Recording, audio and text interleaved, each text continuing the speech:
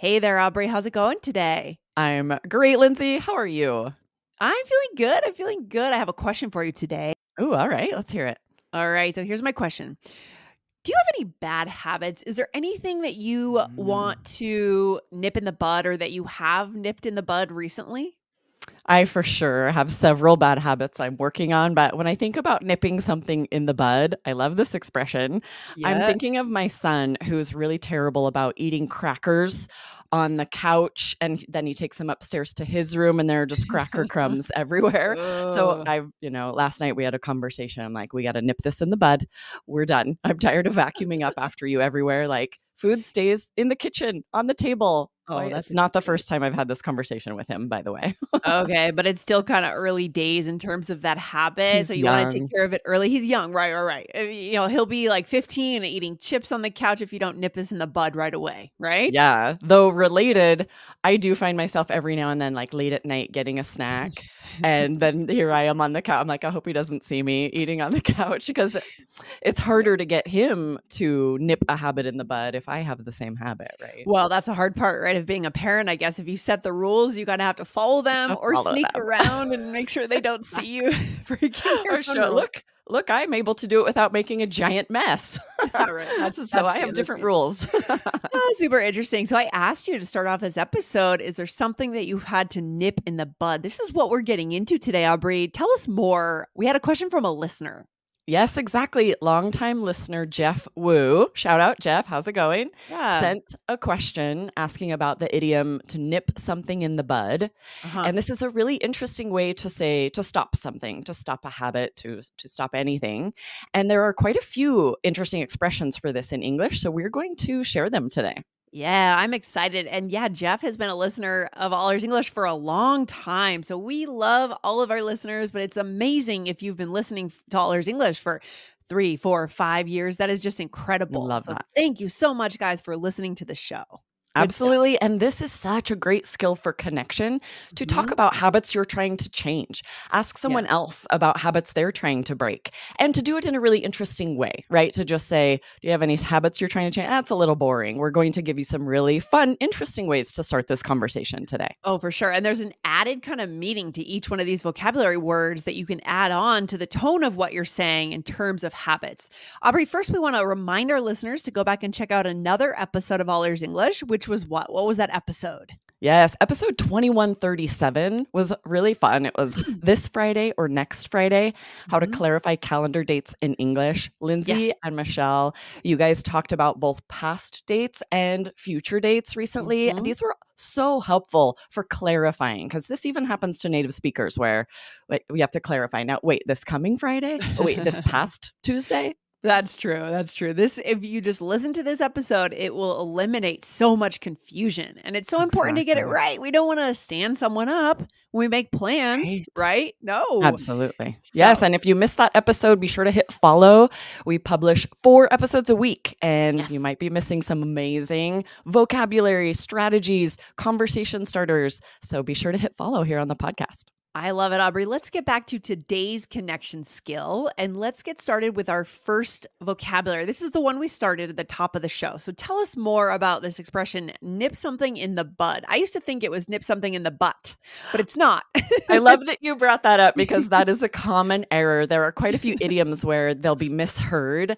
And yeah, so native speakers even will say them incorrectly. And you will hear someone say nip something in the butt. that's right. But it sounds so, especially if you're speaking American English, our T's Mhm. often sound like D's, so it Right. sounds the same.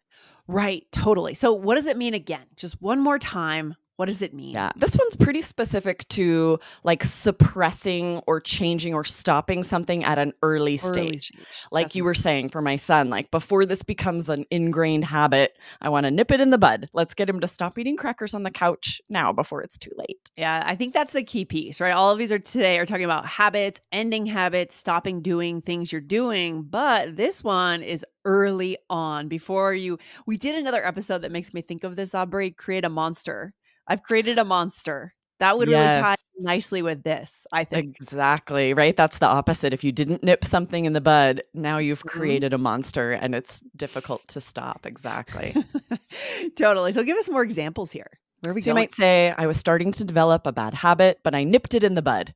So you can see how Mm. this would be great as part of a conversation to talk about, a bad habit you had started and what you did to stop. How did you nip it in the bud? Yes, or my daughter has been sleeping in, but she needs to nip it in the bud, meaning nip this habit in the bud, right? It's hard because teenagers need to sleep a lot, but then, you don't want to carry that into adulthood, just like sleeping in all the time. Difficult, right? Exactly, right? They like to stay up really late and then sleep in, but that doesn't always work. If you have a job or if you have Right. school, you need to be able to get up early. Right, a summer job, that kind of thing, right? Yeah, Mhm. totally. So I like that Exactly. this one is just about early prevention or like early changes, before Yes, something anything becomes. preventative is always good, right? It's Yes. easier to stop something before it's really ingrained, before it's become such a part of your nature, and then it's really difficult to stop. So we talk about this a lot, like, okay, nip this in the bud before it becomes a big problem. Well, for sure. I mean, even, this is not just about teenagers and kids, right? Adults. What do they say how long it takes to build a habit? I don't know. I feel like I've seen different research, I think 2 it's like weeks, 3 21 days. weeks. Like that Right. seems familiar. That feels familiar, right? And that's probably true in my experience is about right. Let's say, I went to get a coffee and instead of getting a dark roast black coffee today, I decided to try a latte, right? With milk, so then the next day I said, oh yeah, let's just do that That again. And latte then was all of a delicious. sudden I'm getting whole milk in my coffee. I personally just save that for the weekend. So that's how I nip these habits in Mm. the bud. I say, I do want like this luscious cappuccino, but I'm only gonna get it on the weekends, That's such a great right? example, and if you just do it a couple of days, but then nip it in the bud, no Mhm. problem. Whereas if you did that 21 days in a row, then that might be a Ooh. habit that would be difficult to kick, Kind of, and then it's just like an extra 300 calories a day, right? which we so You don't need so that. yeah, so for adults too, I'm sure we could both come up with lots of examples of that where we see it takes that self-awareness though, right? Absolutely. We see it coming on, we see how the mind works, chains things together, links things together in a chain. I did it yesterday, might as well do it today. I'll do it again tomorrow, right? 21 days Super later. interesting. Ah, Yeah. yes, exactly. Okay, let's do the second one here. This one's Yeah. interesting. It's put the kibosh on. This is spelled a little differently, Kibosh. Okay. It's the origin of this is interesting. It means to put an end to, and it dates back to a 19th century poem about a British chimney sweep who first used it. And then just randomly, like I think they sort of made it up out of the blue and then it stuck. It's interesting. Ooh, super interesting. I love that idea. So this is a historical phrase, right? That Mm-hmm. people still use today. It's not like it's irrelevant anymore, right? So what would Yep. be the first phrase? You've been staying up too late. Let's put the kibosh. Is it kibosh or kibosh? What do you Kibosh. hear, Aubrey? I hear both for sure. So I had to look up in the dictionary. They'll give you like standard pronunciation, which was kibosh, because I do Mm-hmm. hear kibosh as well. You guys might hear that. Put the kibosh on, Mm-hmm. which Yeah. is So funny. let's It's so different, but that's the same thing, just variants of the pronunciation. right. So let's put the kibosh on that. I love it. What's another sample? I try to be on time, but I've started to be late sometimes. I need to put the kibosh on that. So same thing, you Yeah. can see how it's like, ooh, I feel this bad habit coming on. I need to stop it. This is an interesting way to say that. I need to put the kibosh on it. Yes, I love it. And the next one, I didn't even really know. I feel like I've heard this word, but I don't know. Maybe I haven't. Tell me about it. Okay, so the next one is quash, which also means to put an end to something or suppress it. You might say, he quashed the rumor that he was moving. We often hear Mhm. this collocated with rumors, like, I'm going to quash that rumor. Yes. I bet Or what's another? Hollywood stars have to deal with this a lot, right? All these Oh, rumors pop yeah. up that they're dating this person or getting married to this person, and they have to Make a quash it. statement on their Instagram to quash it. Yeah, the maintenance that they have to do. For example, the city wanted to remove the park, but the residents quashed the initiative with protests and petitions. Exactly. Mm. So you see that just means to put an end to something, to stop it or suppress it. But here's what's tricky about the word quash. You'll Mhm. often hear native speakers say squash Oh, instead geez. and use it Aubrey, in the same complicated. way. This does make it tricky. You're going to hear both. I guarantee it. I hear both. And that also is just used to mean to stop something from continuing to suppress it, to stop it, used exactly the same as quash. Yes, I love it. So the teacher's criticism squashed, notice the S, guys, Hmm. squashed my motivation to finish the essay. Mm. Or she told me about a bad habit she's trying to squash, or those other examples. You might say he squashed the rumor that he was moving. The resident Yeah. squashed the initiative. You'll hear both of these. So the question is why? Why do we have both? This is It's a good interesting. question. Yeah, why where did this come from? Maybe we have a little history here, just a second of Yes. history for our Yeah, this listeners? is interesting. So originally it was quash, Okay. and then squash had a different meaning. We do use squash like to squash a bug. And now often Right. we'll say squish instead. Squash or squish Okay. means the same thing, to like squish something. Right, right. And then but then it was just sort of user error. People started saying squash Oh. instead of quash, to the point that dictionaries have even adopted it, and you'll see both in the dictionary, quash Mhm. and squash for the same meaning. But a lot of like grammar experts, teachers, when you look online, they'll list this as an error. And I saw a lot of versions of a sentence like, you can squash a spider or a tomato, but if you mean suppress, you should use the word quash. So this is sort of Ooh, academic word. debate. Yes, academic debate, like experts in English who are trying to keep, Mhm. the initial pure English. The pure English. There's no But is such thing. Is No, there it's hard really to any do, such thing? right? Language evolves. A lot of dictionaries just give up and add both meanings because that's how people are saying it. And I think at All Ears English, while we fall on the side of it doesn't matter if as long as you're building connection, right? And so, our vision goes a little beyond the language and the words in terms of what we think is important for our happiness Absolutely. in the Yes, world, right? so use Yeah. both, right? I hear both, I use both. I would never I don't even think it. If someone says squash instead of quash, I don't even think like, "Oh, they're supposed to say quash." No. Like, this is so accepted. The average person, at least in the States, the average person would not know the difference, would maybe use both, and probably couldn't even define it. If you're like, "What does quash mean?" They'd be like, "Okay, let me think about the sentence I just used." Yeah, no, it's true. It's true. And we just a few weeks ago we came out with an episode about those grammar examples, right? And that takes it to another level, much more common usage of things that may be technically mistakes, but if you actually say them correctly, or worse, if you correct people, you risk breaking the connection. So go back and check out that Absolutely. episode that And came this is out a really around the good example of 23rd. that. Mhm. Imagine if someone says quash and you happen or squash and you happen Mhm. to know that, oh, really it should be quash, and you were to correct them, they would be so confused and annoyed.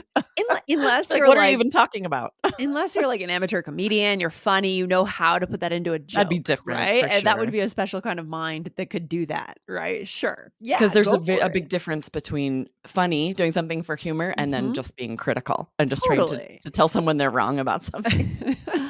Yeah, so that is where we come down. It comes back to connection, not perfection, guys. So, Aubrey, shall we go into a role play? Let's do it. We're going to use all of these in a role play. We're discussing how late we stay up in this role play. Oh, interesting. Okay.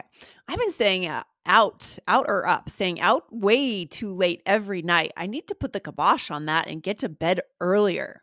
I used to be able to stay out until the wee hours, but now if I do that, I can't function the next day. I had to quash that when I hit about 30. I've been drinking Red Bull to stay alert in the morning. Uh-oh, you need to nip that in the bud. I've heard it's really bad for you. You're right. I'm going to squash some of these bad habits this year. Oh my gosh. If I were drinking Red Bull, this would be a different Imagine. show, wouldn't it? Yeah. I don't know if you'd be here. I feel like this is so but I know a lot of teenagers drink Red Bull a lot to be able to wake up and be Oh energized in the morning, but gosh. I know it's really No. terrible for your health, that amount of caffeine every day especially. We'd record one episode and get 100,000 words in, and then there would be no more episodes that They day. would We'd just crash, be like, crash. "We're done."